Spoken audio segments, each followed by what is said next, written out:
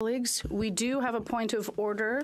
The Honourable Member for Thornhill. Mr. Speaker, during question period today, the member from Fleetwood Port Kells has used his platform, his public social media platform, to compare questions from this side of the House, from Conservatives, to one of the most prolific Nazis in the history of the world, one of the most virulent anti-Semites in the history of the world. I'm happy to provide you with screenshots of all of that, and I think the least the member can do, after the week that we have had in this House and the pain that has been caused to Canadians of every community right across the country, he can stand up right now in this House and apologize.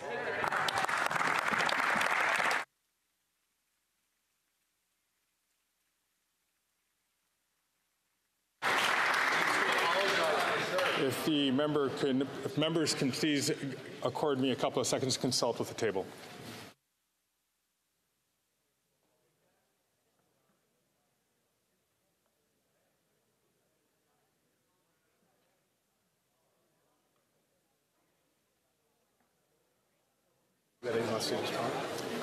I see that the member has his hand up online. If the member would like to respond, I recognize the member from Port Kells, Fleetwood Port Kells.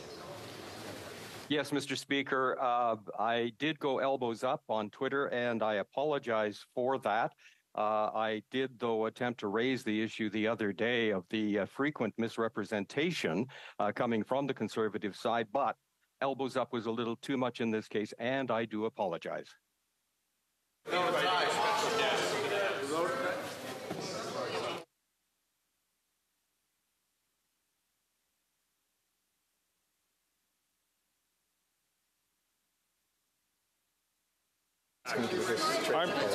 I'm going to ask the member from Fleetwood Port Kells to please provide a clear apology to the House. Absolutely, Mr. Speaker. I do apologize to the House. I thank the member from Fleetwood Port Kells for unreservedly apologizing to the House.